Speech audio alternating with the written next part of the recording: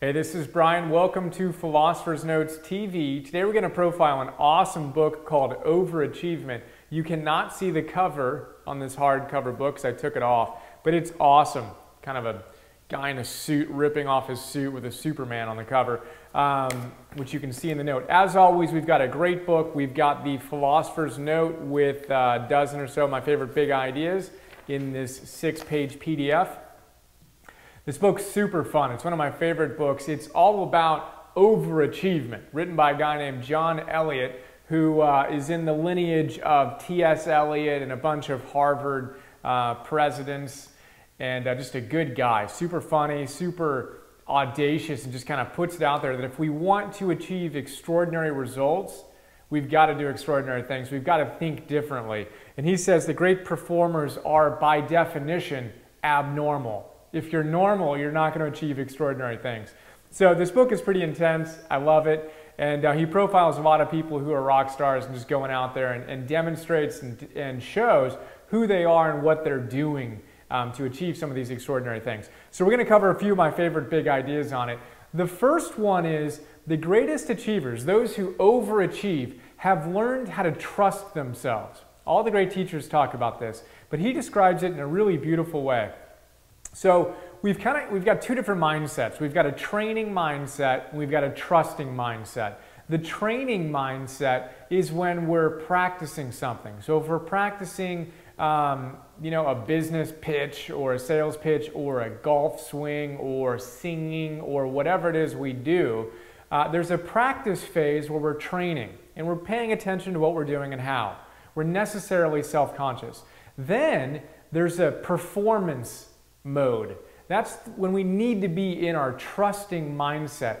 When we're sitting there doing a business deal, that's not the time to be thinking about, okay, wait, so when they say this, then I say that. If you do that, as John Eliot says, you're just going to come across as a goof. Whatever you brought to that meeting is what you brought to that meeting.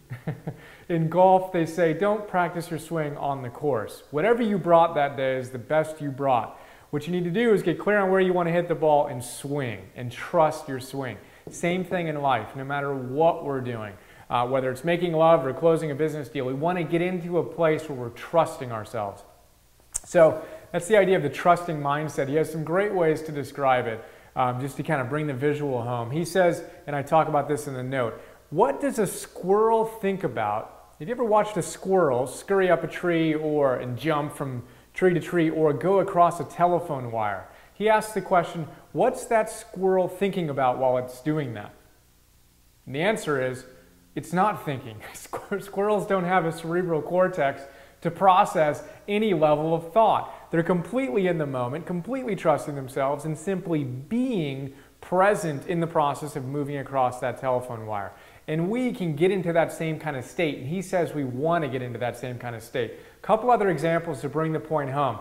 If I asked you right now to toss your keys to me somehow through the computer, but you just toss them to me, right, and hit me right here, just toss your keys to me, you'd gracefully and easily just toss your keys and they'd hit me right here, almost every time. But if we figured out, and everybody would, but if we figured out that it'd be really cool to see who can toss keys the best, right? And then we got in the middle of a basketball stadium or a huge auditorium, and we put $1 million on the line to see who can toss keys the best. All of a sudden, that natural toss, the trusting mindset that you had in one scenario, would disappear. And we'd be all up in our heads worrying about the mechanics of tossing. Suddenly we'd start practicing tossing, right? That's the training mindset. If we want to have natural performance and really overachieve, we've got to put away all of our thoughts about results, all the stress that comes with the training mindset, and trust ourselves and just toss the keys. He's got some other great examples I cover in the note, but it's big stuff, and it's tied into the Bhagavad Gita and a lot of the other great literature out there, and we talk about it too. Procrastination in a great book called The Now Habit. Check out the note on that. I don't think we're profiling it here in the 50-day challenge, but check it out. It's awesome stuff. And when we start thinking about results, we clinch up. We just need to get into the moment and do what needs to be done, and that's where we're going to overachieve. So we can talk about that for a weekend. For now, we're going to move on Here's a great story. He says we need to just kind of reorient our relationship to stress, right? We want to reorient our relationship to stress. So most people don't like stress. They want to get rid of it at all costs. He says, no, no, no. If you want to achieve extraordinarily, what you need to do is learn how to manage the stress. There's a huge difference there, right? Meditation is an awesome thing in order to give us kind of the grounding and the sense of self so we can go out and intensely give ourselves and oscillate kind of off and on and off and on. But meditation is a means to an end. It's not the state we want to live from if we want to overachieve. He says it's kind of like having a V12 engine. You're a race car driver. You have a V12 engine. Now, you wouldn't replace that V12 engine with a V4 simply because it rides more smoothly, right? You'd learn how to manage the V12. Well, same thing in life. If we want to overperform and win races, we've got to learn how to manage our intensity. We've got to learn how to manage our stress. And we do so by reorienting our relationship to stress. He says we want to eat stress like an energy bar, and that everything that happens to us when we're stressed is good. The issue is our cognitive interpretation of the stress is what gets us in trouble. We interpret nerves cognitively in such a way that we become anxious. There's a big difference between the physical response and the cognitive interpretation that we talk about in the note that he talks about a lot in the book. Great stuff. He mentions some of the greatest performers are those who have been the most nervous before their performances. Bill Russell, a great story here. Bill Russell is one of the greatest athletes ever who won an NCAA championship, an Olympic medal, and a professional championship in the same year. The only athlete to ever do that. And before every game, he threw up. One little problem. But then he stopped throwing up for a while and his performance completely diminished until he got those nerves back again and he felt that intensity, threw up before the game, had a great game. Now, we don't need to throw up before we do something, but we need to reorient our relationship to that stress. See it as a good thing and allow ourselves to flow with it. It's kind of like getting those butterflies into alignment. We don't want to get rid of them. We just want to fly with them. Big difference again. He talks about some great stuff with ultimate knowing and confidence, just knowing that nothing is impossible. That's kind of the ultimate place of overachievement. He's got an entire chapter on dreaming big and being unrealistic. And he says anyone who tells you to be realistic, you should cross them off your invitation list in terms of people you talk to about your ideas.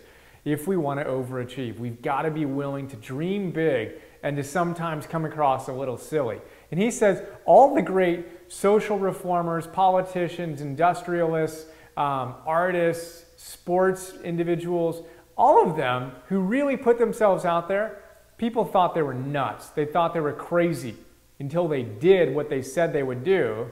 Then all of a sudden they were geniuses. So if you want to be overachieving, we got to be willing to embrace people thinking we're a little wacky. My hunch is you've experienced that once or twice. It's pretty good stuff. So again, I mentioned the Bhagavad Gita here. We got to let it happen. Be totally independent of the results and just give our best to this moment. Really big idea. So we'll go back to the incredible dreams. We are not going to achieve anything extraordinary unless we have the willingness to dream big. And it doesn't mean how many cars can you get and how many big houses can you get. If that's what fires you up, fine. But what we really want to think about is what if we can do anything, if we can give anything to the world and create anything we want or achieve whatever we wanted to achieve or be whoever we wanted to be, what would that look like? And truly dream about that. I like to call it an angel's advocate. We have the devil's advocate that says what can't work. Then the angel's advocate is what can work. If everything went perfectly, you and the angel are waving a magic wand, what would your life look like? And really dream and really stretch and imagine what's possible. That's the starting point for extraordinary achievement. And of course, we've got to back it up with a trusting mindset and consistently, audaciously, confidently put ourselves out there day after day after day after day. And we're bound to be successful. So there you go. Quick look at overachievement. Hope you enjoyed. Look forward to sharing more with you soon. See ya.